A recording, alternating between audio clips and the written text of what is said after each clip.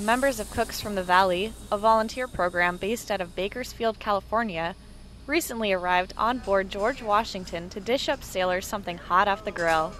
All of you that are here, nobody was drafted. Everybody is a volunteer. Everybody is here because they want to be here. So we feel that we have to, as civilians, give back to you and to your families as well.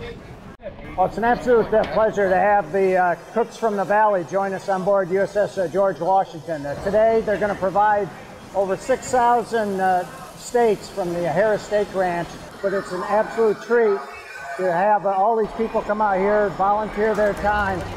For USS George Washington, I'm Petty Officer Adrian Powers.